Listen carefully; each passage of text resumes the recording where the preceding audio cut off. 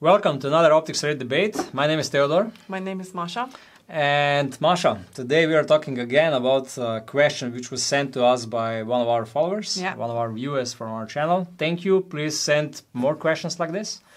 And the question is really simple. Do binoculars ever need servicing?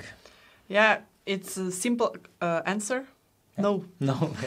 Well, these are the devices which are basically not meant to have any regular maintenance ever. Yeah, these have lifetime of 30 years even. Yeah. So, but they are not meant like your car needs servicing every, I don't know, 20,000 kilometers or something like that. With binoculars, it's not intended to be done. Yeah, you can send them back to manufacturer and get it.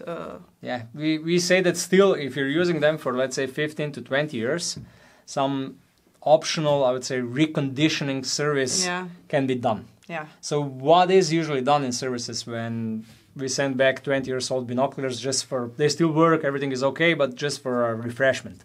What do they do? They purge your binoculars with dry gas again. With nitrogen. So the fogging is again working. Seals are replaced.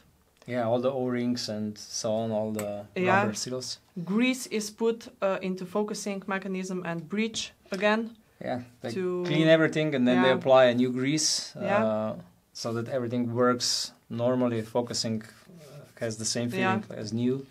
Eyepieces can be replaced also. Usually, if they're really old, they wear out, so you get new eyepieces on them. And of course they do all the cleaning inside of the binoculars. So I think these are the main. Yeah. And you're again good to go for the next 10, 15 years. Yeah. But usually this is not free. No.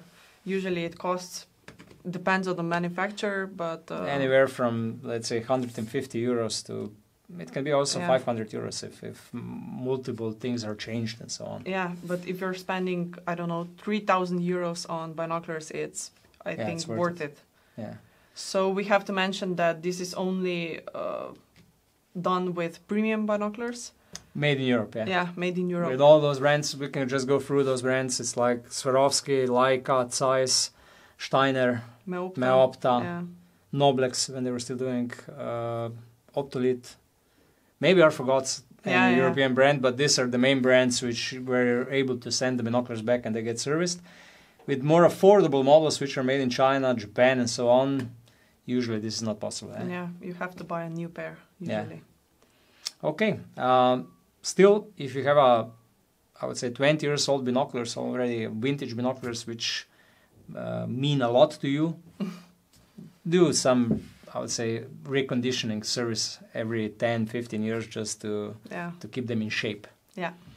Thank you for watching. If you have any additional questions like this, please send them to us in an email or use comments below. Bye. See you next time. Bye.